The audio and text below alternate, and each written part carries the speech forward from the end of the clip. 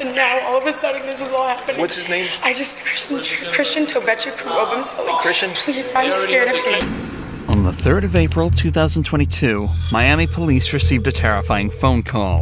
I can't feel my arm. I can't feel my arm. Oh, my boyfriend is dying of a stab. Ma'am, what is the address? 134 Northeast 7th Ave. Baby, I'm so sorry.